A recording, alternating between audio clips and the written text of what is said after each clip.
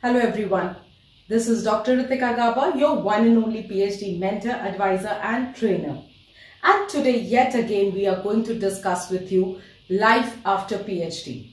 So there are multiple career options that you can pursue after a PhD, like teaching being one of them. Besides this, after a PhD you can also have a flourishing career in the corporate sector.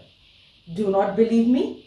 Then that's probably because you haven't watched a video dedicated to this topic where we tell you how PhD can have a positive influence on the career of working professionals. Sharing the link of that video in the eye above. Also, we had discussed last week about postdoctoral fellowship, which is the program, which is a research program which you can pursue after a PhD.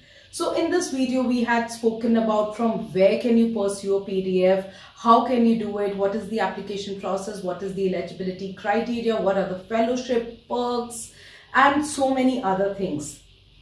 However, there were many PhD graduates who wanted us to exactly tell you the difference between a PhD course and a PDF course, that is a postdoctoral fellowship program.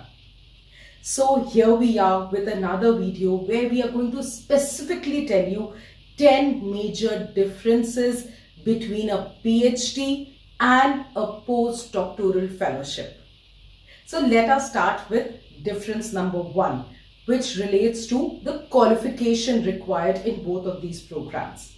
So to pursue a PhD, the minimum qualification that you require in India is a master's degree. As per the 2022 November guidelines, even a 4-year graduate can pursue a PhD directly after their 4 years of graduation. In many international universities, students who completed their graduation are also, that is their 3 years graduation, can also pursue a PhD. So you have to be, depending on the university and the country, either a graduate, postgraduate or a 4-year graduate to pursue a PhD.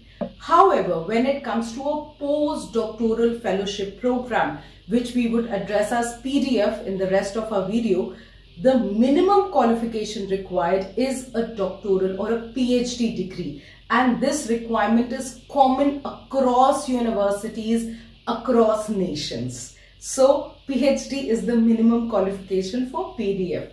Yes, of course, as we had mentioned in our previous video, many universities would allow you to apply to a PDF program and start your PDF program even if you've submitted your thesis, even if you're still awaiting your final viva and award of your PhD degree, but then also you would be allowed to apply and start your PDF program. From here we move on to the next difference, which relates to experience versus qualification. So PhD is an academic qualification. Once you finish a PhD, you get a degree and it adds to your overall academic qualifications. But when it comes to a PDF, you do not get a degree or a diploma. Rather, you add to your overall experience, your research experience. So PDF is enriching the experience part in your CV, whereas PhD enriches your qualifications. So the third difference relates to the duration of the program. Minimum duration to pursue a PhD is usually 2 to 3 years across countries. In India, the minimum duration is 3 years. The maximum duration varies between 4 to 6 years. Though in India, now the maximum duration is 8 years for all categories and 10 years, which includes your maternity leave as well, is for females. So that's how long a PhD program can last. However, when it comes to a PDF, a postdoctoral fellowship, the minimum duration is very brief. It could be as short as 6 months, 1 year, 2 years. In fact, one of the science schools by Harvard is the only school that I've come across that gives you a postdoctoral fellowship for a duration of 2 years, whereas all the others usually prefer shorter duration of 6 months to 1 year of time.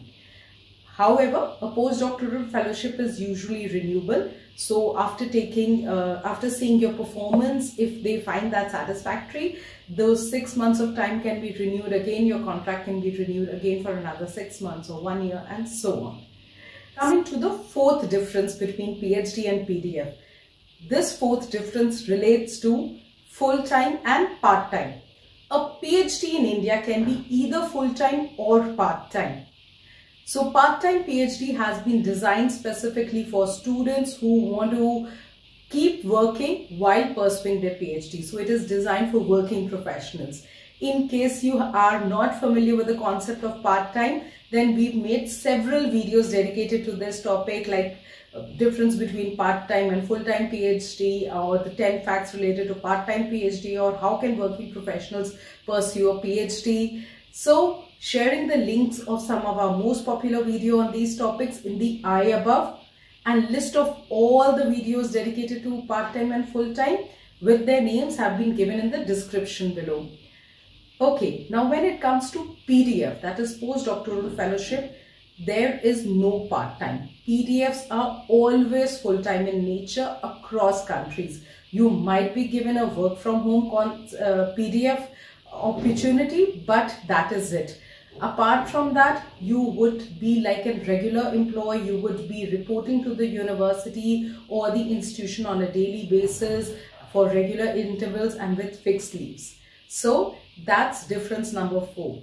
Now let us move on to the next difference, which relates to mentorship provided during PhD and PDF. So when it comes to a PhD, you are definitely going to get a guide or a PhD supervisor to whom you would be reporting, under whose guidance you would be preparing your thesis, writing your papers.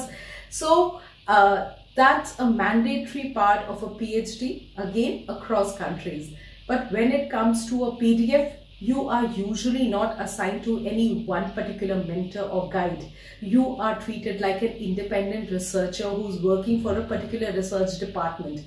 Yes, you might be reporting to the research department's head, or to your specific department's head, or to the director or somebody, but you would not be specifically under the mentorship or under the guidanceship or of any supervisor. This is the fifth difference between a PhD and a PDF. The sixth difference relates to research publications. A few months back, UGC had declared that it is not mandatory for PhD students to publish research papers for the submission of thesis. Prior to that, in India, you could only submit your thesis once you have at least one research paper publication. However, after this change of UGC guidelines, there are many universities who have also relaxed their norms and are not asking their PhD scholars to publish papers, though majority of universities still are. Anyways, when it comes to PDF, having no research publication is not an option. Research publication are an important mandatory part of the job of a PDF, that is a postdoctoral fellowship. In fact, the only two tasks that they have is research and then get that research published in a reputed journal. So from here we move on to the seventh difference, which relates to the working space or the working environment of a PDF and a PhD scholar. So the full part-time PhD scholar is definitely not given any space, any particular office to work into. However, when it comes to a full-time PhD scholar, they may or may not be given any one designated space to work. They might be usually working from their own hostel rooms or own PG rooms. But when it comes to a postdoctoral fellowship, they are usually given a dedicated space, a workstation to work from. Now from here we move on to the next difference, which relates to the fellowship of both these two programs. Now in India, there are three types of scholars. First is part-time scholars who do not get any fellowship. The next are full-time scholars who get a fellowship. And the third category are also full-time scholars who do not get a fellowship. Yes, there are certain universities who do not give fellowship to full-time scholars. There are certain universities who have this as a special category that you can take admission into full-time with fellowship or full-time without a fellowship. Obviously, without a fellowship, the norms, the eligibility norms are relaxed, and that is why a student becomes more interested in it. Okay, so here are the three categories in case of a PhD scholar. But when it comes to PDF, fellowship is again an important part of a postdoctoral fellowship. There is no postdoctoral fellowship without a fellowship. And the fellowships that you get are quite handsome as compared to the fellowships that a PhD full-time scholar gets. Difference number 8 relates to teaching and other additional tasks along with research. So in PhD, there are a number of other things besides research that a full-time scholar is engaged in. One of them being teaching, organizing events, evaluation, invigilation, and so on. However, when it comes to a PDF, as I've repeatedly saying, the most important task for a PDF is research and publications. You are seldom engaged in any other task. In fact, there was a university where I read that they clearly said that a PDF will not be engaged in any kind of teaching unless and until the PDF themselves express their desire to get involved in teaching. So that's the difference between the nature of work between a PhD full-time scholar and a PDF. The last and one of the important differences between a PDF and a PhD is that PhD, you are a student and therefore you are usually have to pay a fee to pursue a PhD. Whereas in PDF, you are treated more like an employee, and that is why you get a fellowship and you do not have to pay any kind of fees. So yes, difference in the fee structure is the last difference between a PhD and a PDF.